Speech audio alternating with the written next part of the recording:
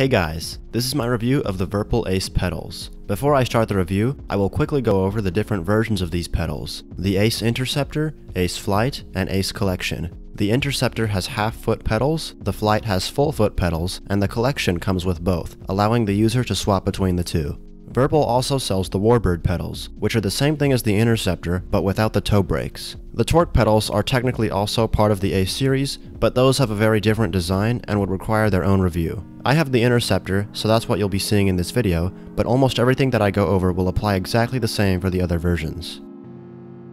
In the box, you get the rudder assembly and the foot pedal assemblies. You get two main springs, a long stiff one and a short weak one. The short one is installed by default. You get two cam sets, one with a hard center and one with a soft center. You can tell the difference between the two by looking at the notches. The soft center cams have two notches and the hard center cams only have one. The hard center cams are installed by default. You get an 80-inch USB cable and a few wrenches and hex keys for assembling and disassembling the pedals. You get a card with a QR code, which will lead you to the website with the instruction manuals. I will have a link to the website in the description section of this video. The product also comes with a 14-day return policy and a 2-year warranty.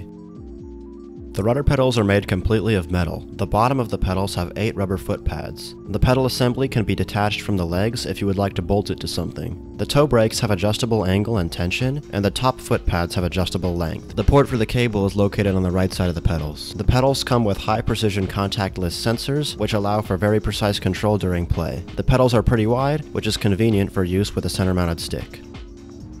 The pedals come mostly ready to use. All that you have to do is to attach the foot pedal assemblies and plug the USB cable into your PC. The pedals can easily be attached by removing the bottom foot pedal from the pedal mount, screwing the pedal mount onto the rudders, and reattaching the bottom foot pedals.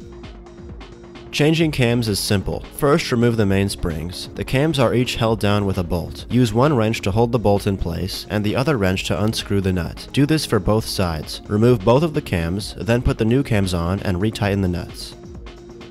The cams have 4 hooks on them which are used to hold the springs. The 2 outer hooks are used for the longer stiff spring, and the inner hooks are used for the weak spring. You can attach both springs if you want to.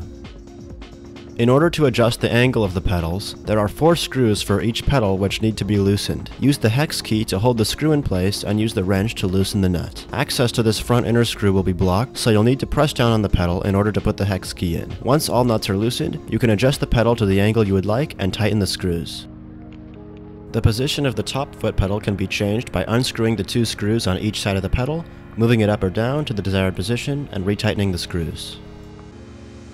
The toe brake tension can be adjusted by moving the toe brake springs to this lower notch. In order to do this, you must first remove the pedal mount by unscrewing the bottom foot pedal and then unscrewing the pedal mount from the frame. Then use a hex key to remove the spring, hook the bottom of the spring to the lower notch, and then reattach it. Then reattach the pedal mounts. Virpil has software that you can download which will allow you to calibrate the pedals. Go to their website, hover over Support Portal, and click Software. Download the latest release of the VPC software and install it into your PC. Open the VPC configuration tool, click Axis, and calibrate axes. Move all the axes to their extreme limits and then return them to their neutral positions. When you're done, click Save Calibration to Profile, and then click Save VPC Device at the top. I won't be going over anything else in this software.